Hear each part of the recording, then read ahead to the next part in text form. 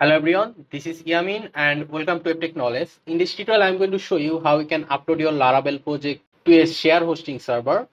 So this is our e-commerce Laravel project. As you can see, we have some product over here and we'll upload this project to our cPanel as a share hosting. So for it, first of all, what we need to do is that we need to zip our project. So let me just go back to my project, and so this is our project e-commerce pro. This is Laravel project, as you can see. So I'll just right click over here and then click send to, and then click compress zip folder. So this will zip our project and it will take some time. So here you can see that the project is zipped e-commerce pro. So right now what we have to do is that we need to go to our cPanel. So you need to log into your cPanel, and depending on which service you use, your cPanel will look different. But basically all the file system basically will be always be the same. So I do hope that you already have domain and hosting since you are watching this video. But if you don't, then you can just buy your domain and hosting from HostGator. It is really cheap and their service is really great. You can just start as little as $2.75 per month. So I'll give the link of this HostGator in the description so that if you want, you can just check it out. If you want to buy hosting and domain from here, you will get up to 65% off from here. Okay, so let's go back to our project, and first of all, you need to log into your cPanel, and then you just need to go down and you will see over here file manager option over here like this. Just click on file manager and it will open in another tab. Then you will see something like this, and here you can see on the left side, here you can see public_HTML. Just click on public HTML, and over here we are going to create a folder. So inside this public HTML, so on the top left corner you will see a folder option over here, plus folder. Just click on the folder option and just give it a name. I'll say over here e-commerce, and over here you can see create new folder, a button over here. Just click over here, and here you can see we have a folder called e-commerce over here. Let's go inside, and inside this we are going to upload this project. So for it, here you can see we have a upload option. So let me just go back. So we will upload our project to this e-commerce folder.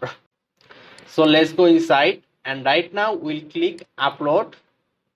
Then it will open another tab, and then you will see a select file button over here. Just click select file, and from here you can choose your project. From here you can see e-commerce pro. You can choose it like this, or you can just drag it from here and paste it over here, and you will see something like this, a progressing bar that the project is uploading, and it will take like 20 to 30 seconds to upload the project. Since the project is not that big, it depends on your net speed actually. And here you can see our project is uploaded, 100% is complete. So here you can see a link over here. You can just click over here, or you can just go to your folder, e-commerce folder, and just reload over here. Just click reload. So you will see a zip folder over here, and all you have to do is that we need to unzip this folder. So for it, just right click over here and then click over here extract. You will see extract option. Just click extract, and we'll click extract here on the e-commerce folder. We'll click extract files, and it will take a few seconds, and here you can see it's done. So right now we can just delete this zip folder from here. I'll just delete it permanently, and if I just go back, here you can see that this is our e-commerce folder that we created from here, and inside it we have this e-commerce pro project folder. So what we want is that whatever file we have in this e-commerce pro, we want them over here. So what we'll do is we'll go inside and we'll say over here select all. Then we'll search for the move option. You will see a move option over here. you can see move, just click move. And here you can see that public underscore HTML slash e-commerce slash e-commerce pro. So we'll remove this e-commerce pro and then click move files. And here you can see this directory is empty. So let's go back, and here you can see we have the all the files and folder in the e-commerce folder. Okay, so right now, okay, let me just show you. Let's go to my public HTML again.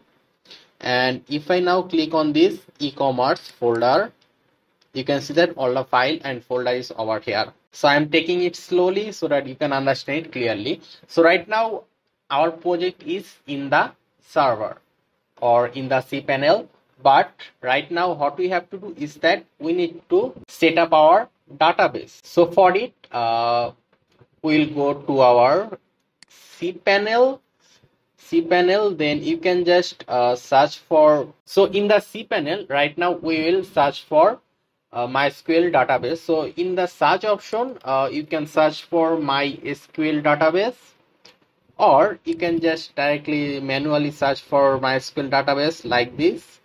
You can see over here database option, and here you can see MySQL database. Just click over here MySQL database, and then you will see something like this. You can see create new database, and here you can see gaming ch underscore. So after this we'll just give it a name. You can name your database anything. So I'll just go with e-commerce, and then we'll click over here create database, and here you can see edit the database, and the database name is gaming ch underscore e-commerce. Okay, so right now let's go back, click over here, go back. Then what we have to do is that we need to go down, and if we go a little bit down, you will see MySQL user, add new user. So we'll create a user for that database. So let's say our username will be, let's say e-commerce, the same thing, and let me just give a password, and then I'll just click create user, and here you can see it created a user, MySQL username gaming underscore e-commerce, gaming ch underscore e-commerce. So right now let's go back, and what we have to do is that let's go down, and if you go a little bit more down, you will see add user to database. So here we'll add our user. We just created a user, and the username was gaming ch underscore e-commerce, and our database name was also the same, gaming ch underscore e-commerce. Just select them and then click add. Then it will take you to this page. Here you can see username and the database name, and here you can see all privileges. Just click over here all privileges, then click over here at the down make changes, and here you can see usage gaming underscore e-commerce. Okay, so right now we'll just go back.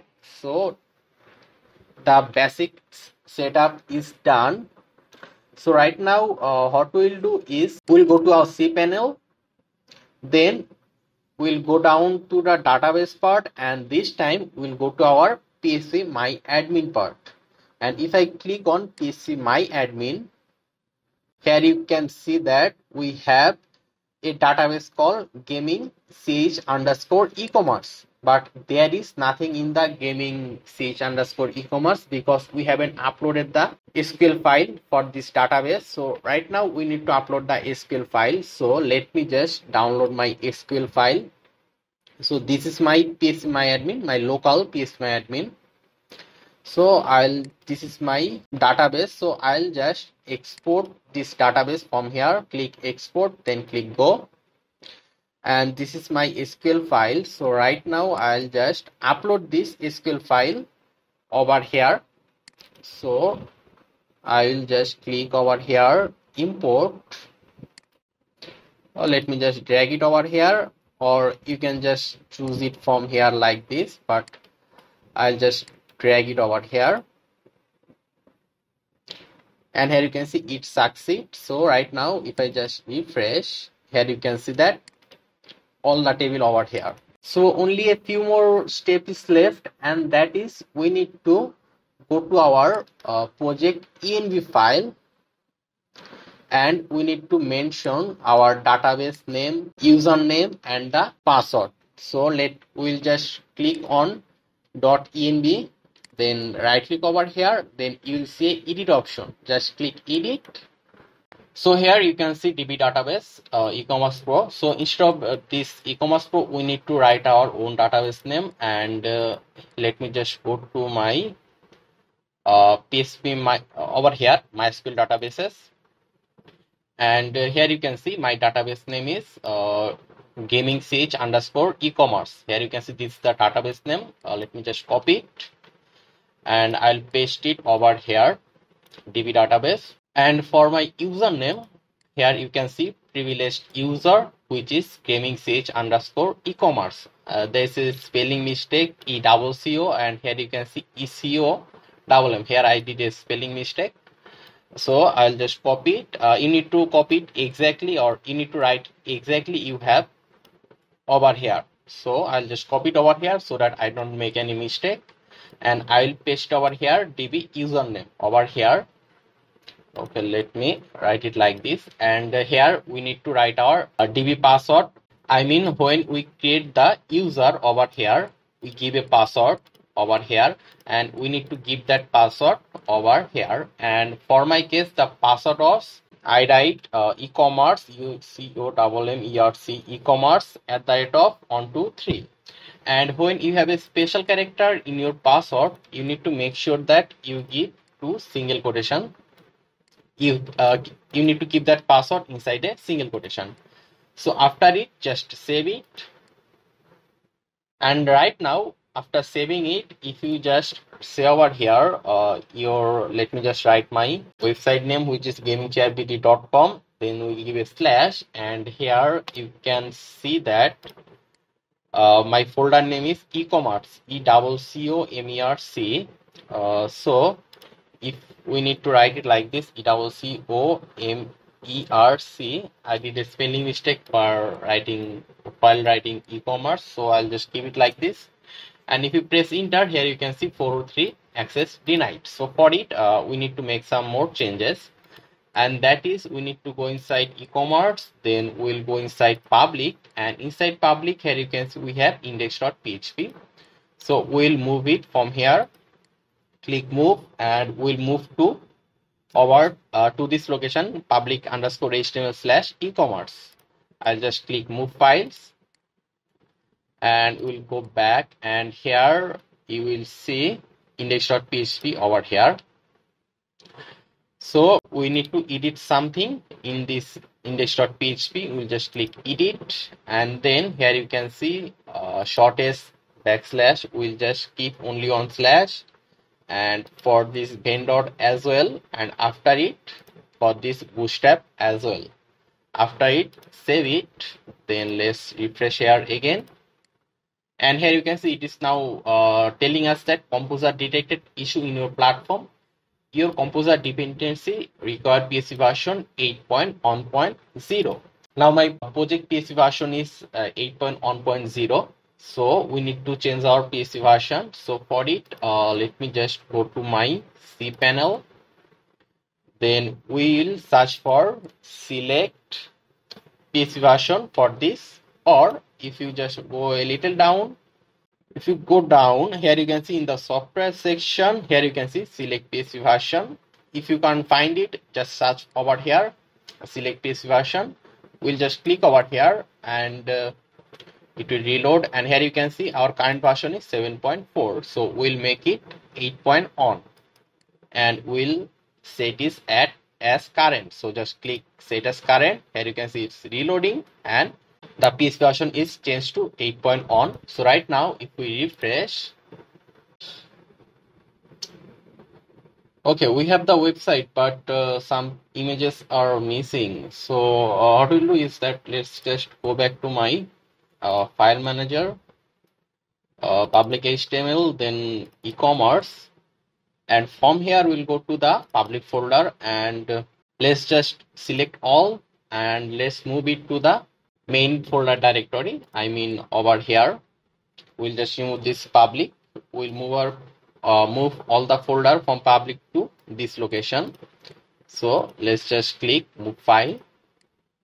So you can see this directory is now empty. So right now we'll just go on level up, and here you can see that let me just go to public HTML, then e-commerce, this folder, and in this folder we'll have all those folder from the public folder. Here you can see admin, home, images, all of them we move from the public folder. So right now if we refresh, this should work, and here you can see all the images is over here properly. And let me just try to log in, and it's working fine. Okay, let's try to log into our admin dashboard. Let's keep the password, click login. So this is our admin dashboard and it's working fine. Let's just add a product. Let's add a product from here. Let's just add a test product. Let's give the price, discount price, quantity 12. So let's add a category. Let's just say toy, and let's just select a picture. Let's say this one. Let's click add product, and we are able to add the product properly. Now let's go to our home page. Let's see. Okay, this is a product that we just add, and everything is working fine. Okay, so here we did a mistake in the spelling for the e-commerce. So let me just fix that.